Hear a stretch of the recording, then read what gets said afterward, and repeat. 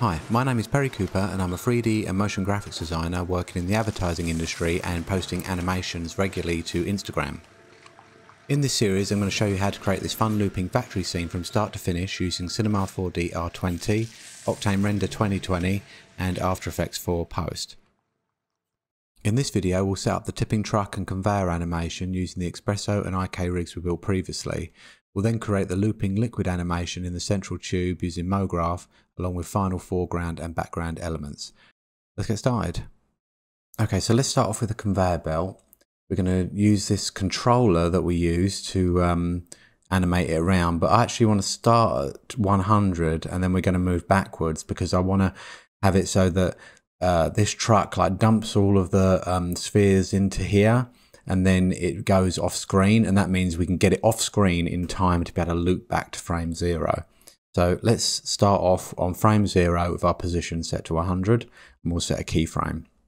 Then I'm going to move along to frame 100 and the position I'm going to say 87.5.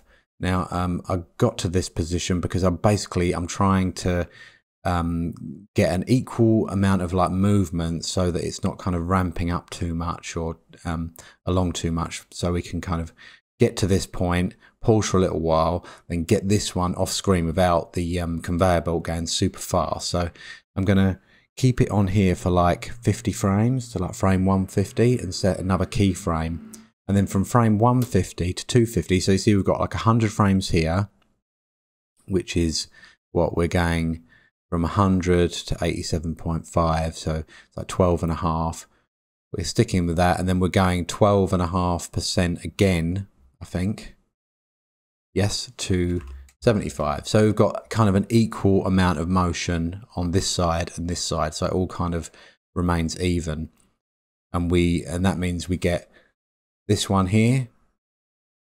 That one will nearly get off screen, but what we'll do is we'll duplicate the particles so that they'll actually be removed at the beginning of the next loop. So that's something that we'll set up. So, all right, with that being done, let's go to our dope sheet, and we've got this kind of easing in and easing out. So our conveyor belt kind of slows down at the end and speeds up at the beginning, which we don't want. So let's just select all the frames. Going to click here on the ease in, ease out, just so we can amend these. And at the beginning, so you've got this -25, which is kind of the length of this Bezier arm. We're just going to set that to 0. So we've got a linear keyframe. And then on this side, we're going to set that to 0 as well. So basically, by the time we get to this point, it's moving at a constant speed. And then here in the middle, I might up this to like -20 on both of these, just so we've got a bit more of a kind of easing into position. So we play this, you'll see it just kind of slows down. Now it looked like it ramped up there, but I think that's basically because it's trying to calculate all the other things that are going on. So if I were to just delete these two trucks and we just play through, you see we've got like a nice smooth movement. It's just because it's trying to calculate everything. Right, to start making this liquid go up the tube, rather than doing an actual liquid simulation, we're going to use some metaballs and a cloner to kind of fake, because it's kind of in the background, the liquid here, we need it to kind of come out and interact with the truck. But for this one, we just want it kind of a constant animation. So what I'm going to do is go to our tube, and we've got this tube spline. So this is what we're going to use to run our MoGraph along. So we create a cloner. I'm going to stick this in the tube so we can kind of keep kind of all of our sections together. And I'm going to call this one liquid. And I'm going to bring in a sphere, add that underneath, and I'll make this about 65 in size. And for object, I'm going to select object under the mode, and our object is going to be our tube spline. So we know that's running up the middle.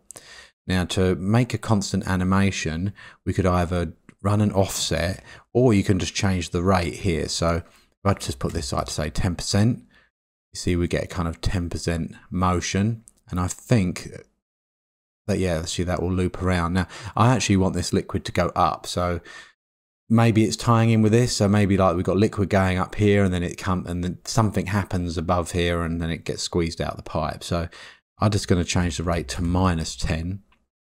So now we have it running up the pipe, but we're going to need a lot more particles. So let's just move this up to 100, and I'm going to go MoGraph effector random to add some randomness to this. Now I don't want to kind of change the position at all. I'm going to leave that as it is. I just want to change the scale. So now we've got kind of a random amount of sizes mixed in, and I'm going to add this into our effectors here. So I'm going to call this tube. I call it tube liquid random. I can keep track of that. And then I also want to get some kind of random motion up along the tube. So the way I'm going to do that is go on to the liquid again, and I'm actually going to go MoGraph effectors, and we're going to add a shader effector. And again, I'm just going to copy the naming here so we can keep everything together. So this is going to be our, I'll duplicate it. This will be our shader. And what I'm going to do on the shading parameter is not the scale, but actually the position and the Z position. This is going to kind of like move it along the length of the line. So we're just going to get some random up and down movement. So to be able to get that movement, we need to add some shading in. So let's go to the shading tab, and I'm going to add a, not gradient, I'm going to add some noise. We're just going to keep with the generic noise, but I'm going to up the scale to like 1000. And then maybe we'll up the contrast a bit, maybe like 50%. Now if we have a look, you see now we've got some kind of random ones shooting up. So we've got this kind of random movement going on. Right, now we want to kind of bring these all together so they look like some sort of liquid mass. So to do that, I think I'll hold down Alt, and then we'll select the meta ball. So now they're within the meta ball. Now I want to change this, the editor and the render subdivision. So I want to make the editor subdivision the same, just so I can kind of make sure that it all looks the same. And then I'm going to change this whole value. I think if I up this, here we go. And then we can change that editor value again down to 40. That's just, you know, so it will render at a smoother amount than we're actually viewing. So you see now we're getting this kind of like this liquid kind of moving up. I might up that whole value or lower it, should I say. Maybe like 150. See what that looks like. I think actually maybe 200. I kind of like it. So we kind of get these little bits kind of shooting up. Maybe I will go to our effectors, and under our liquid shader, I might change the contrast here so it's not as sudden. Yeah, so now see we're getting kind of, we're still getting that random movement, but you know, it's not as ridiculous. So that is our kind of liquid moving up. And if I go back to the tube, you know, we can always, maybe we'll just put this to 10 and 10. Maybe that will be enough. It's obviously slowing everything down a little, but yeah, we're getting that liquid. Right, so let's save that. Now, this other conveyor belt, I want to kind of get that moving, but I just want it to be a constant motion. So I'm going to do something similar to what I've done on the liquid here. I get the conveyor top, and I'm just going to maybe set the rate here to like 10%. Let's just press play. See what that looks like. Let's see, we've got that constant motion, we've got something else going on, and it's looping correctly. The only other thing I want to do is we haven't got these rollers rotating. So to get a constant motion on those, I'm just going to select the rollers and go MoGraph effector. I'm going to select the time effector, and I'll stick that in here, and I'll say, I'll call this empty rollers time. And we want to change the parameter. So we do want rotation, but we don't want that. We want, no, we don't want that one. It's always the last one. This one. Let's make sure, see which direction. Those, you've got a constant rotation going on, but I don't think it's quick enough. So let's maybe make this like 180. There we go. So we've got that moving. And maybe this is actually moving a bit fast. So let's go to the conveyor top and we'll change the rate to maybe like 5%. Oh, and it was going so quickly, it was going the wrong way. So it's actually going that way. So let's change that to -5%. I think it was moving so fast. I think actually the rollers need to change to a faster speed. So maybe let's make this like 360. So this is just like per second. So per second it's making a 360-degree rotation. So we've got a 10-second loop, so it's gonna loop correctly. So now we've got this constant animation on. Our traffic lights will be done in our materials. That's how we'll animate those. Okay, so let's build this truck. I'll duplicate our one of our original trucks, and I'm just going to rename this truck bridge. I'll bring it down. And if I go into the dope sheet, I want to delete all the keyframes for the truck bridge, and also let's reset this. So I just want to set that back to 0. And what I want to do is just bring this up into position and rotate it. So we'll probably rotate this through -180. And then we want to kind of set it on the bridge. So let's actually go into a side view. This is the bridge surface here. So I'm going to bring him up and then center him in the tunnel. And then let's look at his final position. Let's go here. I want to set him kind of not too close to the edge, because if he's too close to the edge, when the spheres fall out, they might actually overshoot. So I kind of want to have it here. I'm kind of guesstimating. So I'll set it up and then we might need to tweak it. So let's just set that as his final position. I'm actually going to have that on frame 100. So go to the coordinates and I'm going to set a keyframe here because we're moving the Z position. Actually, that's something else we need to change. So now we're moving in Z rather than X again.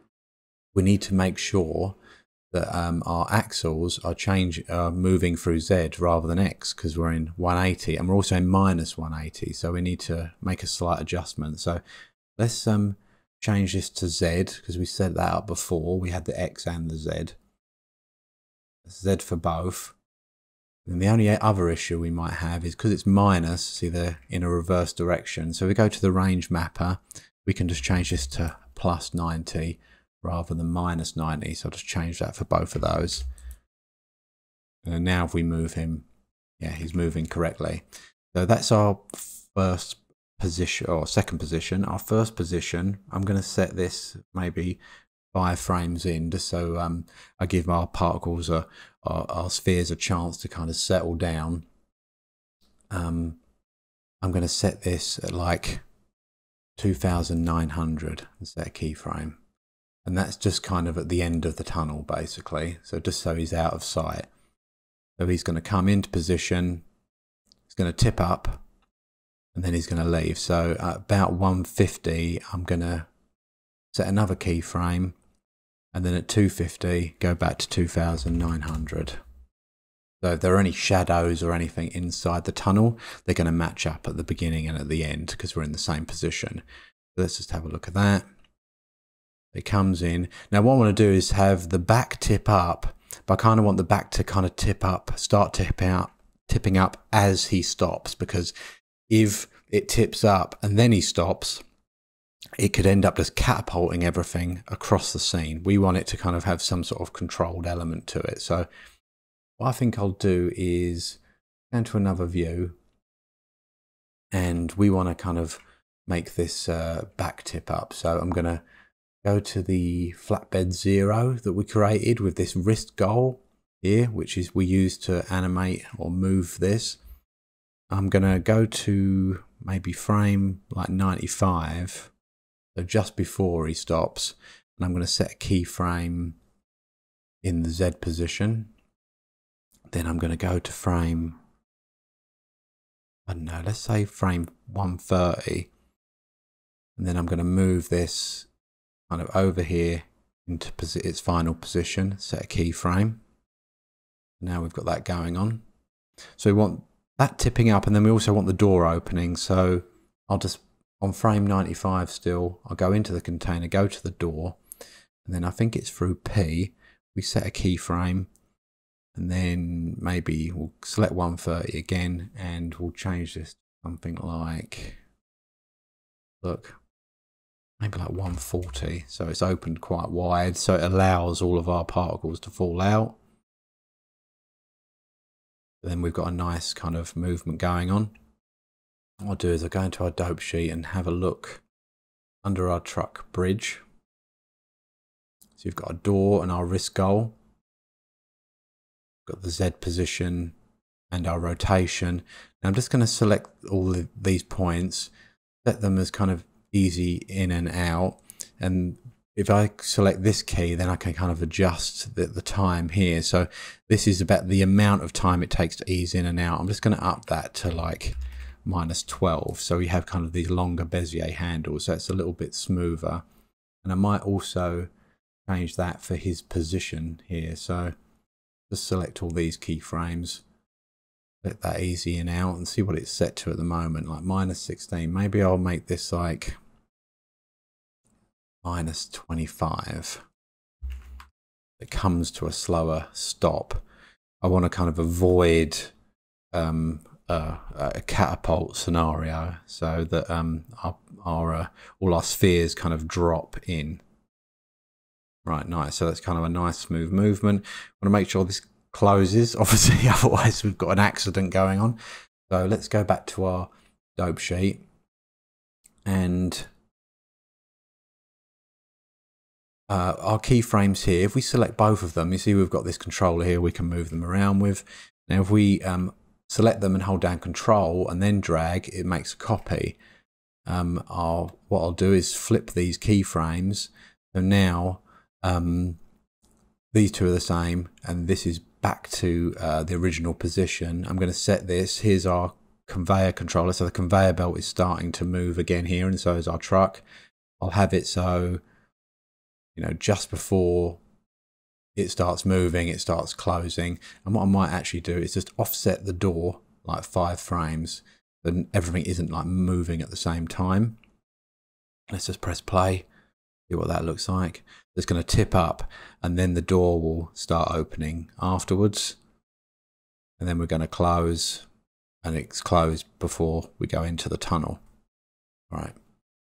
Okay, before I get into showing you how to do the final truck, I just want to note that I did this slightly out of order. So you'll see the truck on the bridge has the spheres coming out the back. We're not going to cover that in this tutorial. That will be in the next episode. But with that, let's get on with animating the third truck. So for this final truck that I'm going to set up, let's go into a top view. And I'm going to grab, in our tube, we have this tube spline. I'm going to copy that. I'm going to see if I can use this as a kind of route for our truck. So I'm just going to say -90. And this is going to be our truck is going to kind of come through here and go through the scene. So I'm going to duplicate another truck. I'm going to duplicate truck 1 again. And I'm going to call this truck, we'll call it truck 3. Okay, put it down the bottom. And let's go into our dope sheet. And then truck 3, we'll delete that. Let's reset that. So this guy, we're going to do something slightly different with the wheels and the way that he moves. So let's bring this down and group these together. Call this truck 3 motion. So this is his route. And let's bring this down. So what I want to do is align him to this spline. So let's get him, go tags. Cinema 4D tag, we want align to spline, and then our spline is going to be that tube line. We'll call this truck route. Now we see that he's not aligned correctly. So there's a couple of things we can do. We can make it tangential.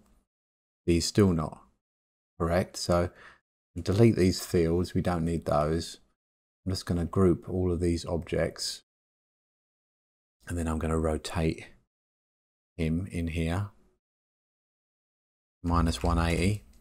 And then the wheels we're going to have to do in a slightly different way. So let's go to our front axle. We're going to delete both of these. And then we're going to animate our guy kind of driving through the scene. So let's go to frame 0. And on position, we'll set a keyframe. I'm going to go to frame 250. And we'll say 100. Set another keyframe. Oh. Another keyframe. So now he is constantly driving through the scene. If we go to the dope sheet, I want to get where his truck aligned to spline here. I'm going to rename that. I'm going to say 3. We can see it in here. And I'm going to just make these points linear because we just want him kind of coming in and out of the scene. So play back. Now we should be able to see him coming in. Yeah, and he's moving correctly. He's going out of the scene. I just want to make sure that the floor is in the correct place. So where's our floor? Our floor is there. So we need to bring him down. So we'll bring him down by bringing the root down. So let's just grab this and move this down. And just make sure that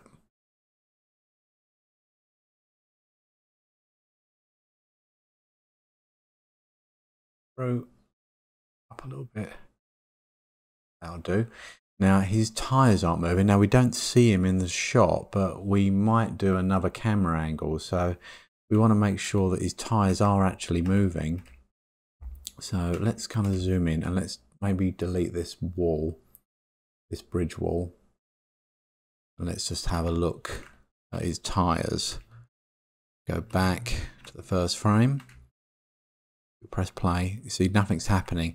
So what we just want to kind of set another object to be the driver of this. So let's go to that truck 3 and actually want our driver to be this position. So I'm going to go here, expressions, set driver. Then I'm going to go into our truck, go to our wheel. Yep, and then we're going to go wheel of coordinates under, is it P, yeah? Yeah, under P. Let's just set that to 0. And we'll say expressions set driven relative. Now it's moving very slowly. So let's change this. Let's go here to our range mapper. And I'm going to change the upper limit here. It's currently set to 360. I'm going to change this to 0 and 100.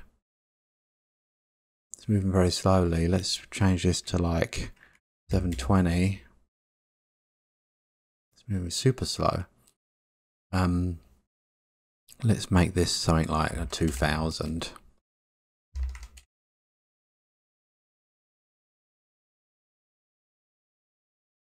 Yeah, that looks good to me. 1500, and I'm going to duplicate that and put that on this wheel as well. Now all our wheels are moving, and that should then see he moves correctly around the corner. Cool. I mean, we just see him. He's just kind of a bit of additional animation in the background. So let's go to our front scene and our bridge wall back on. I hope you enjoyed this tutorial. In the next video, we'll set up the MoGraph dynamic spheres and X-Particles liquid simulation. If you haven't already, please subscribe to the YouTube channel and stay tuned for new videos.